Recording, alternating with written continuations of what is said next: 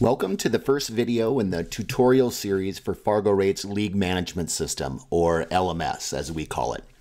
I'm Steve Ernst with FargoRate, and I'll be your guide as we take a look at creating a division using LMS. In this video, you're going to learn how to configure a new division, how to add locations, teams, and players to that division, and to generate a schedule for it. We'll cover it all, and by the time we get to the end, you'll know everything that you need to create divisions in LMS. With that said, let's get started. After your operator account has been created in LMS, you'll be able to log in with the credentials provided to you. And the very first thing that you're going to see when you log in is this screen. This allows you to create your very first division.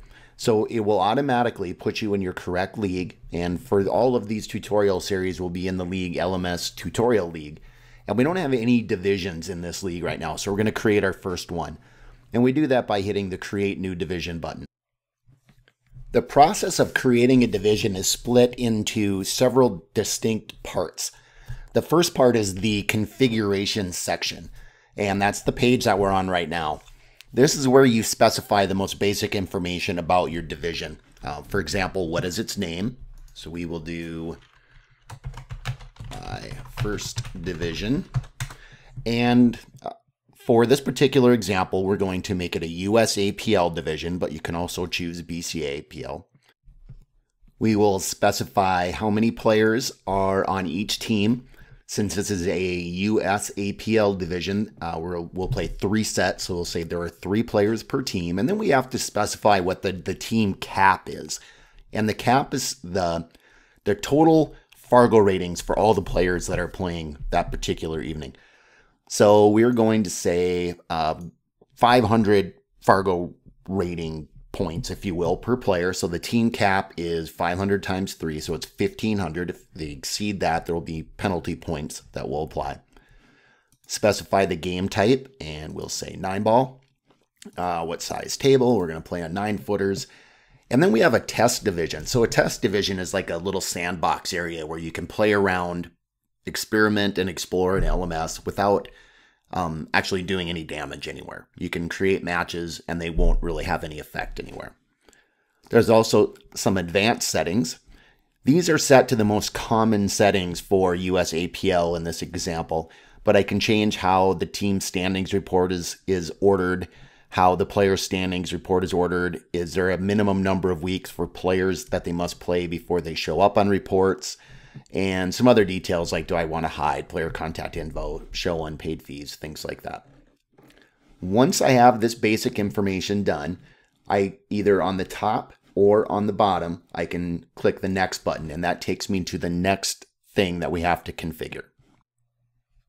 The next step in configuring our division is specifying the locations where matches will be played. This is very straightforward. You simply hit the new location button and start typing them in. So we have test location A, and let's say that is in New Test Town, Tennessee. And since I said we're playing on 9-foot tables, I will say that this particular establishment has 4 of them. And if I made a mistake, I can click the edit button right beside the location and change whatever I need to change. I'm going to create another one here just so we have something a little more interesting. This in the same town. And they have, say, 6. Okay, that's it for creating locations. Just like we did on the last screen, we'll click Next again, and now we are on the Teams and Players screen. Adding teams and players to your division is very much the same as adding locations. First, we're gonna add some teams, so we're gonna click on the New Team button, and we're going to have Team A, and I specify what location is their home location. So here's the 2 that we added on the previous screen. And I will say they play out of test location A. And then I can also pick if this is a buy placeholder. So if, for example, we needed if we had an odd number of teams and we needed a buy, I would check this box and it would indicate that that is a buy. So we'll hit OK, and there's our team.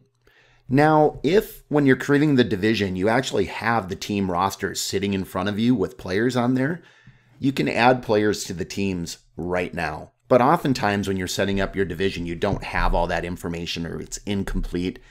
So you don't have to put the players on here or assign them to a team right now. You can delay that and do it at a later time. But I'll show you how to do it since we're here. So just like I could edit a location if I made an error, I can edit the team and change those. And you'll notice over on the right-hand side now it says Team A. And I can add players. So clicking this Add Player button will add players to the selected team. So we'll add them to Team A. I can search for some players here. And if the players are already in the FargoRate system, they will just show up as you're typing their names in here. So I'm just going to use some test players. And this tester, he looks like a good one. So I will pick him and pick OK. And there he is, shows up as assigned to Team A. But let's say that I have a person that I look for, and this person's name is Xavier, something like that. And I see that player doesn't exist in FargoRate. He's not showing up in my search. So if I'm confident that he's actually a new player and needs to be added into the FargoRate system, I can hit the Create New Player button. Now I will specify his information. Some of it's required. We have to know what town and state this player lives in. If you have this additional information, email addresses, phone numbers, that's good. And then you'll specify a starter rating for this player. We have a conversion chart that will be provided to you as an operator that allows you to convert from old Fairplay numbers to FargoRate numbers. Or if you have a pretty good feeling for what Fargo rating this player should have, you can go ahead and type it in here. And let's say I know this player a little bit. I know that he plays at about 475 speed. So I'll put 475 in, and that's where this player will start from. So I'll hit OK, and that new player will be created. CSI is informed about the new player so they can verify that everything looks good. And that new player is in the system now. So let's add a few more teams. And I am not going to worry about adding all the players to them at this time. And we'll just set up 4 teams here. We'll make the first 2 play out of the first location and the last 2 play out of the second location. Like so. And I can click these and you'll notice they highlight and it changes over on the right hand side. And if I go to Team A, I'll see those players and so on. And when I'm comfortable and I have all my teams added, I can click the next button. And if I had specified an odd number of teams, so let's do that. And let's say that we have Team E as well. When I try to go to the next screen, it's going to say, you have an odd number of teams. Would you like us to add a buy team for you? And if we say yes, it will go ahead and do that and add that buy team. So the last piece that we have is creating the schedule. Creating schedules for divisions can often be a very complex and very time-consuming process, as I'm sure that you all know.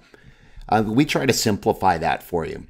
And as the final step of creating your division, you can create a schedule. You don't have to do it at this point, but you can if you would like to. And you only have to specify a couple simple things. You want to pick the date that your schedule is going to start. And let's say that we are going to start on the 28th of December, Wednesday night. And I can do one of 2 things. I can specify how many rounds of play I want to do. And think of that meaning how many round robins. If I want every team to play everyone 3 times, I could put in 3 there. Or if I had a more constrained schedule and I knew that I wanted to play for 18 weeks, I could put that in as well. And then we have the start time, which is completely optional. So for this example, I want everybody to play everybody 3 times. So I'll put a 3 in there. And I can then click the Generate Schedule button. We'll get to what some of these other buttons mean here in a second. But I can click Generate Schedule, and it does the work, and there we go. We have a schedule here. I can view it in Match View, and I can see that Team B is playing at A and E at D, and there's the bye team that we added. So C has a bye that first week. And I can go back to the calendar view and look at it like this. So some of these other buttons we would use if we wanted to actually like insert a date that we weren't going to play. For example, if we didn't want to play on January 4th, we could insert a no play event and the scheduler would honor that and say, oh, I don't want to generate matches for that day. We're going to get more into that in the scheduling video that's part of this series. The other two buttons are the export and import of the schedule. So I can click Export Schedule, and it takes a schedule that was generated and it exports it to an Excel file. So in this particular case, I have this screen or this Excel file that was generated. There are two tabs. The Teams tab has what the numbers actually mean. So number 1 is Team A, number 6 is the bye team. And then I go back to the Schedule tab. Column A is the weeks of play. So there's 15 weeks of play.